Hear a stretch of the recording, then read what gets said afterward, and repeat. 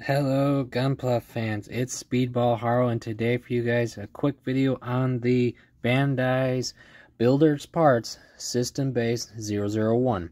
Simply put, this is a stand piece that pretty much references like a hangar bay display setup.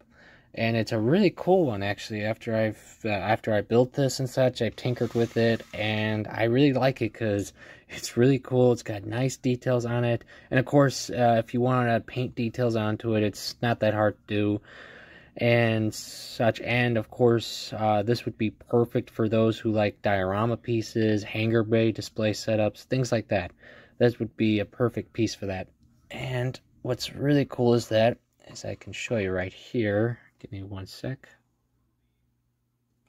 The way this works is it doesn't just, well, as you know, most base stands and such usually would allow you to do like an action pose. This one, however, does a different setup, which allows you to do a standby pose, a launch pose, and once I move this up and down, I can now do a docking and repair mode. So if you're someone that loves to do a piece where you can have, well, in this case, your RX-78 ready to be repaired or core fighter removed, this would be a perfect setup for that. And being this is for 1/44 scale, you of course have plenty of options there for that. And of course, another fun feature this little kit has is, as you can see here, you get a full weapon rack, which allows you to display the weapons off your mobile suit, mecha, armor girl, etc. For any way you want. And the cool part is this is adjustable, so if you have like a big sword, cannon, bazooka, whatever, of course you can adjust this either long or short, depending on the weapon, and however, tall, however wide it is up and down. And of course, with simply connecting with these hooks you see right here, if I can get that to focus. There we go. Let me move this out of the way real quick. And the way it works, simply put, is you just attach that into there, and there you go. Let me just move it sideways. And there it is. You adjust that up and down, however, for the weapon. And of course, you can adjust this on either side of this hanger. You don't just have to keep it where I have it, because you'll get an extra setup of these that you can put on this side, right there. See? And as I've shown you, oh, and before I forget this, as you can see right there, I've attached these connecting parts that you can use to connect other system-based stands to this. So that's pretty cool. Now, someone had asked me, can you attach an RG Zeong onto this? Because understand, there's no pegs or anything like that to plug into your kit to keep it on. It just stands there and such.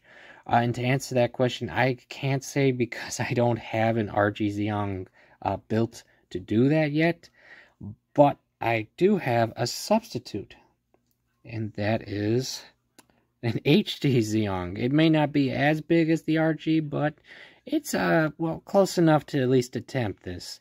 So if you guys give me 1 second, I can, well, find out. And there you have it, guys.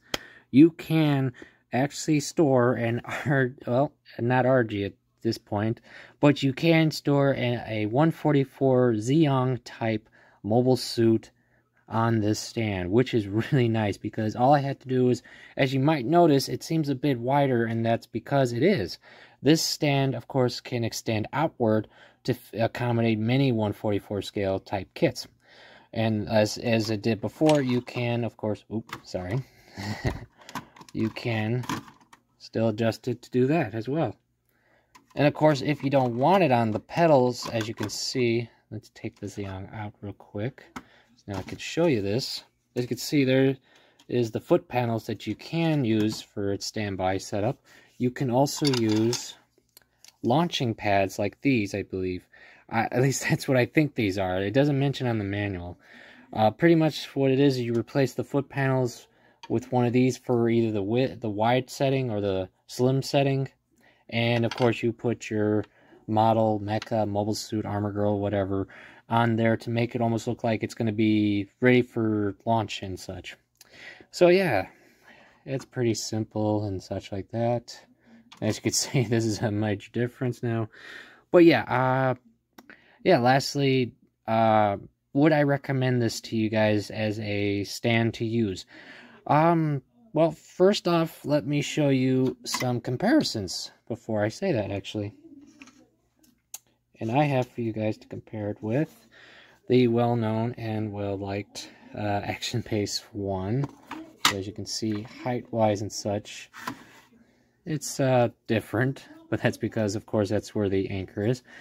I also have a custom scene base. Yeah, it's a lot different there, as you can see. So here, I'll lift it up so that way you guys can see the difference. And lastly, I have for you a, well, very well-known and very generic stand. This is very generic. I think I got this from either one of my AOZ kits or an H kit. But yeah, as you can see, yeah, there's a lot of differences between stands and this one. So yeah, so back to what I stated. Would I recommend this to you guys?